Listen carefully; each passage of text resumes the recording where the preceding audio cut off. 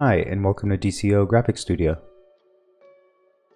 In these videos, I share the process for creating architectural and 3D designs using Rhino and Grasshopper. So if you're an architect, student, or anyone that wants to learn how this program works, make sure to subscribe for future content. If you have any questions or ideas for future videos, let me know in the comments below. I will also be sharing the script on my site, ComputationalDesign.com. For this exercise, what I wanted to show is we're starting here with a grid, and this is a triangular grid, and I have the extensive X and Y to 3 and the size to 24. Now the reason for this is because I need some curves to kind of work with, and I feel like this is one that I haven't used too much. So let's go with the triangles, and now that we have this, I did route it through flattening it. There's, of course, I could flatten it a different way, and then just picking one of the items so you can see what I'm doing to one of the curves. Now, as you can see, when we pick this item, which is just this triangle, I want to recreate it, but I don't want to just round off the edges. And so this is one of the ways that I wanted to share. I'll go to divide that curve using points. We can increase and decrease the number of points here, and this is going to be the quality or how much it's going to round off at the edges. Then here for the vertices, we plug it into the NURBS curve, and those vertices go into there, and that creates the overall curve. Now the important thing to keep in mind is that periodic has to be set to true. This way it closes that curve, and now the smaller you go, the kind of lower quality and more kind of rounded off it is, and the larger the number, the closer it is to the true form of the original shape. With that being said, the next step was to scale the form down and then create some boundary surfaces. So this is where now, as you can see, if we actually do it to all of them, this is what we get. So by recreating that curve, let's scale this down, and it looks like it's a straight section, but it is actually rounded off. And same here with degree, we can change the degree to be more or less, and this will also change the quality of it. With that being said, let's lower this to a lower number and see what it looks like.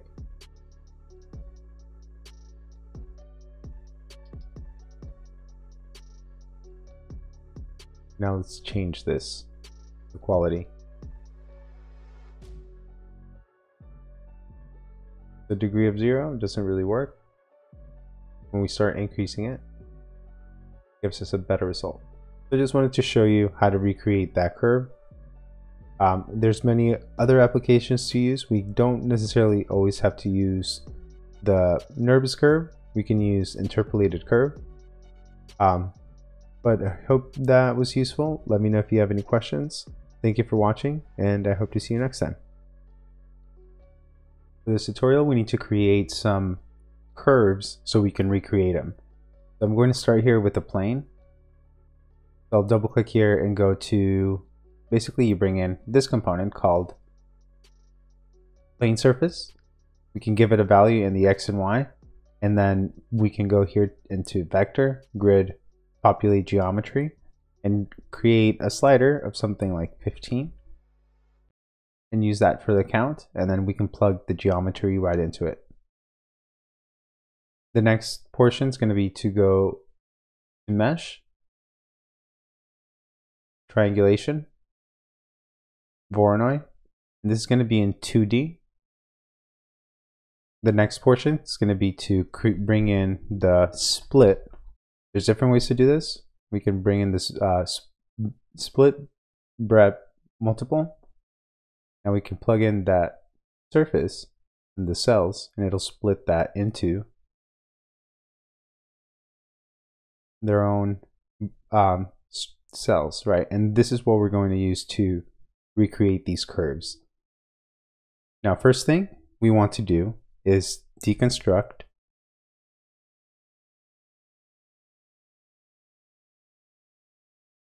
and also list item.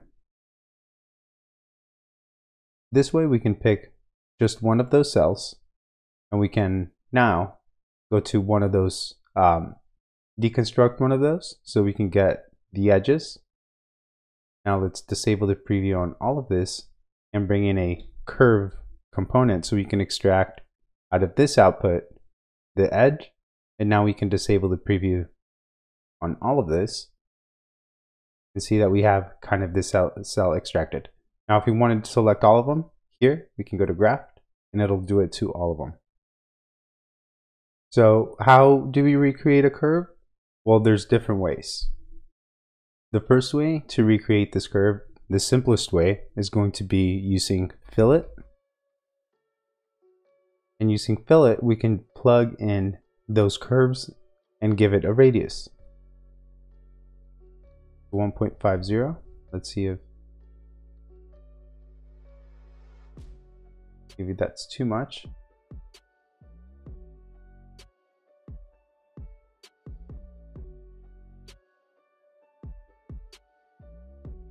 Oh, the other thing is the output of these edges.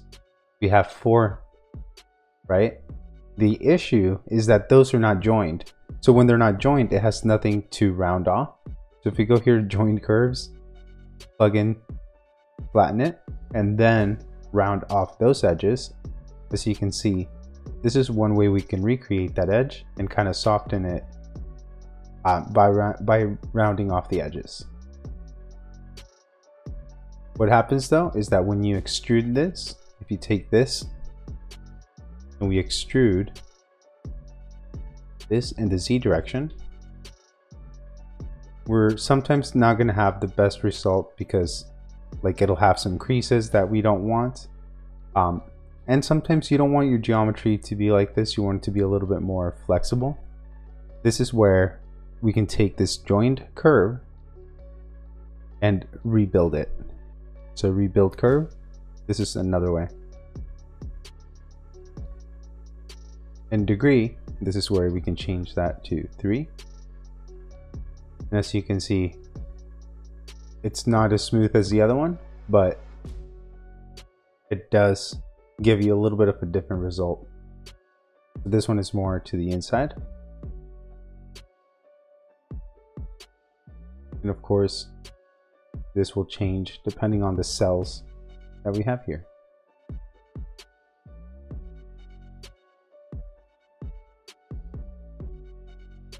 And also the index of the one that we choose, we can change. So let's change the index to, let's say 5. And we can change those. But as you can see, they'll be intersecting with each other, which is sometimes not ideal. The other way is to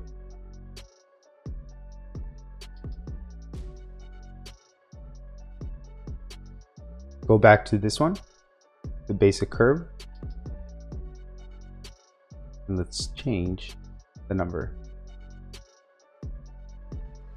Now, the other way to do it is dividing the curve. So divide the curve, and with these output points, interpolated curve,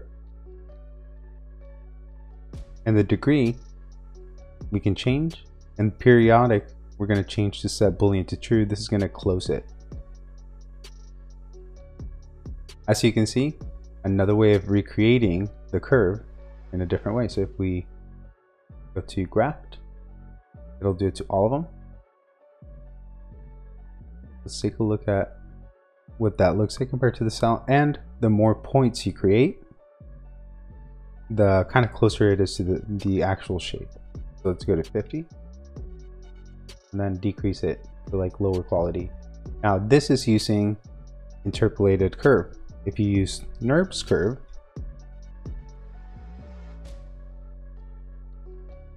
it'll actually make sure it's to the inside of it. And we also need to go here to periodic, set boolean to true. And the closer you get, you see that you're kind of getting closer to the edges. So this is another really cool way to recreate a curve. Thank you very much for being here, and I hope to see you next time.